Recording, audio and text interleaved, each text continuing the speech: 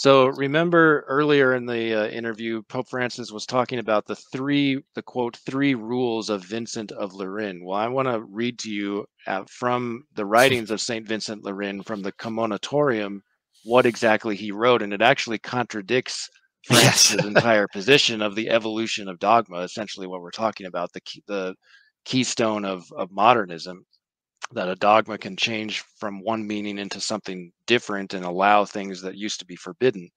So this is what St. Vincent actually wrote. He says, quote, I have often then inquired earnestly and attentively of very many men eminent for sanctity and learning, how and by what sure and, so to speak, universal rule I may be able to distinguish the truth of Catholic faith from the falsehood of heretical depravity.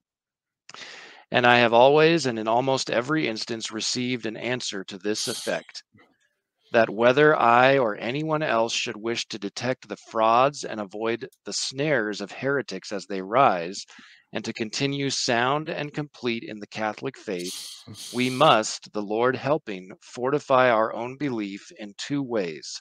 First, by the authority of the divine law, and then by the tradition of the Catholic Church.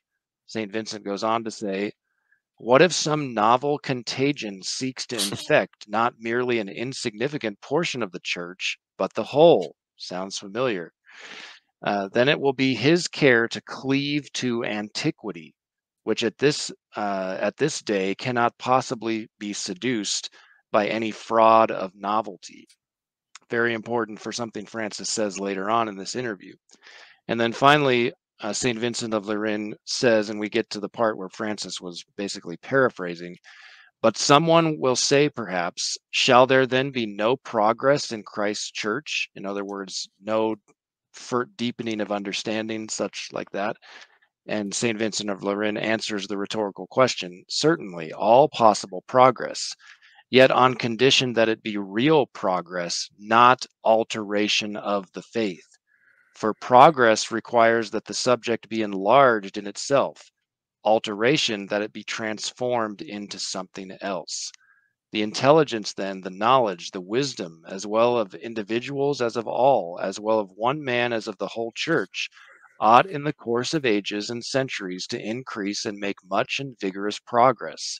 So, in other words, the understanding, the depth of Hmm. understanding of individuals, but the actual object of our faith doesn't change.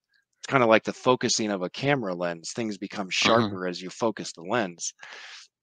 But he says, yet only in its own kind. And this next phrase is very important. That is to say, in the same doctrine, in the same sense, and in the same Same meaning. meaning. And this last portion was actually quoted by Vatican I in the dogmatic constitution Dei Filius on the Catholic faith, chapter 4. So that's been incorporated Right. into a dogmatic text.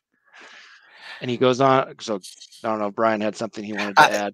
and again, it's a total misuse of Vincent of Lérins to say he supports what's essentially a modernist position, because in the modernist, you have to remember the idea. And Dr. John Ryle is excellent on this. If you've heard his lectures, one of the key elements of modernism is this idea of vitality.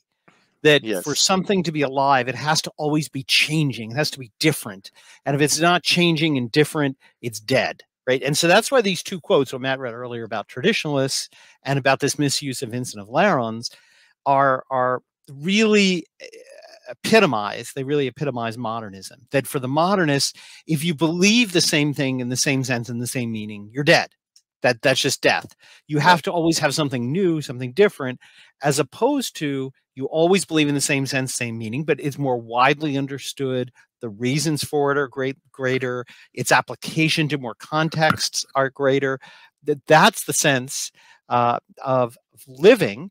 Living that the principle that ever changes is alive today and we're using it. So we're not ignoring it. So in the traditional sense, we'd be dead.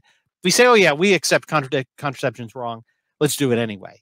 Then we're dead. We're dead members because Right. we know we have to be alive by living according to those principles. But for the modernists, the principles themselves have to be changing, and that's why he says traditionalists are dead. And look, he's not this. He's a very smart man, right? He plays this card, Pope Francis, sometimes of, oh yeah, I don't realize, but he is very smart, very well educated. He's choosing Vincent of Lérins for a reason, because he knows traditionalists quote what Matt just read all the time, to have the church, the modernists be condemned by the words of the church. And he's therefore saying, oh, look, I'm proving my point by choosing your person, Vincent of Lérins, by twisting his words, essentially. Exactly. Yes. So here we get to the crux of the interview in this answer, which was supposed to be about contraception, but ended up being a rant against traditionalists. He says, quote, "I think this is very clear. A church that does not develop its thinking in an ecclesial sense is a church that is going backward. This is today's problem. And of traditional. No, they are not traditional," Pope Francis says. "They are people looking to the past, going backward, without roots." Well, that's nonsensical. If you're going backwards, backwards, you are going to your roots. Right. But remember what Saint Vincent of Lérins said, that antiquity. yes, exactly. If some novel contagion seeks to infect the church, then we must, quote, cleave to antiquity. That's what the saint actually wrote. Francis goes on, and he says, "And looking backward is a sin," he claims, because it does not progress with the church. Maybe not with certain church men, but looking backward is obviously not a sin. Tradition, he says, instead, someone said, tradition is the living faith of those who have died. For those people who are looking backward, who call themselves traditionalists, it is the dead faith of the living, end quote.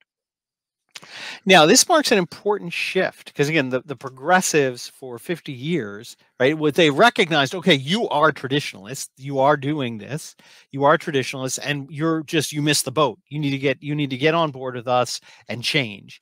He's taking this to a whole new level. This saying, oh, you're not even traditionalists, you traditionalists. Right. I mean, that's what's really absurd about it. He's not just saying, yeah, you are, but we disagree with you. He's even trying to say, you're not even traditionalists. In this sort of bizarre way, the traditionalists are people that don't look back to tradition. What?